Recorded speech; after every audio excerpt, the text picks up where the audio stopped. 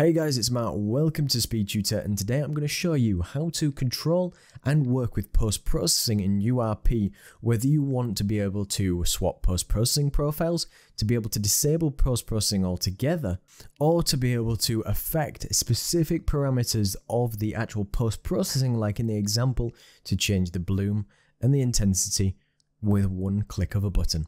So do be sure to come and check out my Patreon to get access to over 190 different scripts, assets and projects you cannot find anywhere else. And do be sure to check out all the links in the description for all the best sales, savings, and everything you can find in game dev. Okay, so I wanted to start out showing that in URP how to get the post-processing to work properly, and sometimes the issues that you face when you're trying to add this to your camera. So in URP it may already have its own volume, but if it doesn't, you can create an empty game object. I've just renamed this to post-process, and I'm just going to add a component called volume. And volume can be set to global unless you're specific to an area, have the weight to 1 priority, and you can create a new profile by clicking new. I've already got some sample profiles, so this is my normal profile, and if you do click one, it will add it to your project panel, and then you can start adding effects, and you can add effects by clicking add override, post-processing, and choose the effects that you want, and you can drop down any of the effects and make sure you tick which of the ones you want to be relevant to you.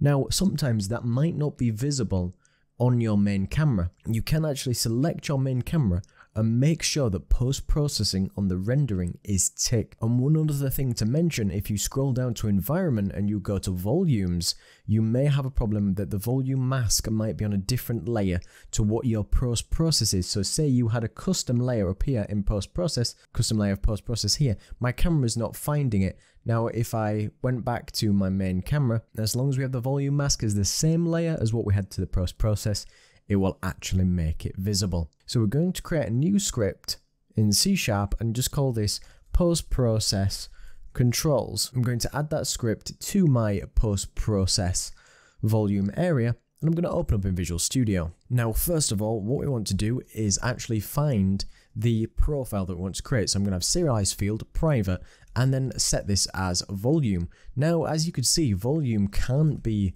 selected because it doesn't work. Now if we go to the top, we need to use a specific namespace using a Unity engine .rendering, and then we can select the volume that we need, and we can just call this our post-processing volume, so we can keep this nice and straightforward. We did want to be able to disable and enable our effects, so I'm just going to create a quick boolean to be able to disable any post-processing if we need to. And then in my next section, what I'm going to do is I'm going to reference volume profiles. So I'm going to have a main profile and a secondary profile, what we're going to switch to. So then what I'm going to have is 2 public methods, which I'm going to just change these on button presses to make it easier in the example. So the main button will be to change the main process, and then the second one to the secondary. So to be able to do that, we want to have the post-processing volume dot profile is then equal to whichever profile that we want it to be equal to. So we'll say post profile main, and that will be able to set it to that profile if we press that button, and this one we can set it to the secondary. So we can test that out. Now we need to make sure that we add the volume that we're going to use, so we can just add itself. You could have found this in start, but I'm just going to add the volume itself.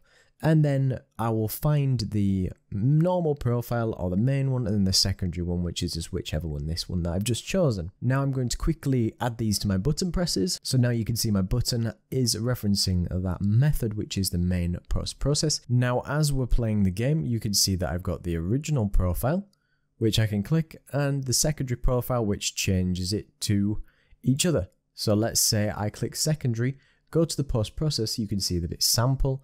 I can click back on the original, and then it changes and we'll swap our entire profile around. Now I'll give you an example of disabling, and I've just made a new method called disable post-process. I'm just going to set disable equal to the opposite of whatever disabled is at the time. So in our case, we just want to say post-processing volume dot enabled equals false, or maybe whatever equals disable in my case. You could set equal to true or false.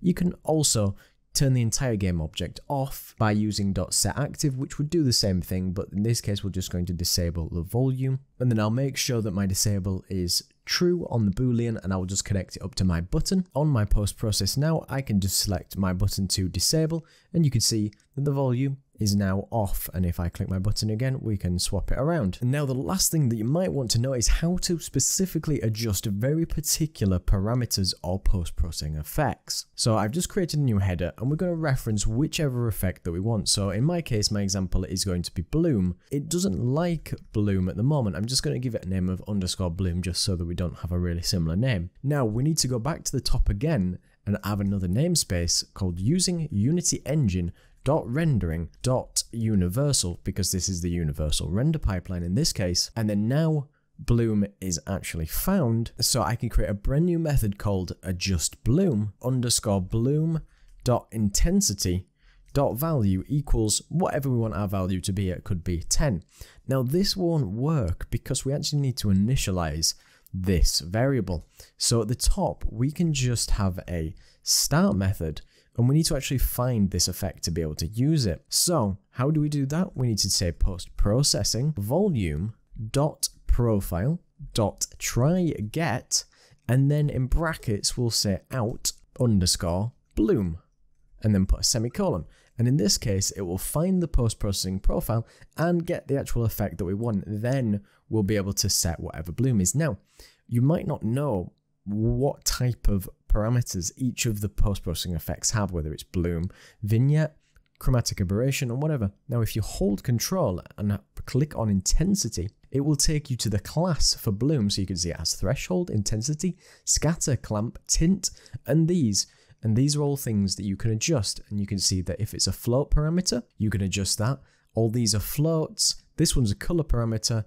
This one's a true or false or a boolean parameter, an integer parameter, a texture parameter. So with that now connected to my button, I can press my bloom, and you can see that now if I go to the bloom post-processing, it actually changed my intensity to 10. And it looks like a beautiful summer's day. So this is just a quick rundown of everything that you need, and I'll put this script on my Patreon to get hold of it so you can have an easy way to reference exactly what you need to do in URP. Do check out all the links in the description for the best sales, savings, and everything you can find in game dev. Do be sure to check out all my great assets on the Unity Asset Store and on my website for massive savings. Big thank you to all my patrons, and a massive thank you to Peter Steiner. Thank you to everybody who supports the channel, and don't forget to like, comment, and subscribe. Cheers.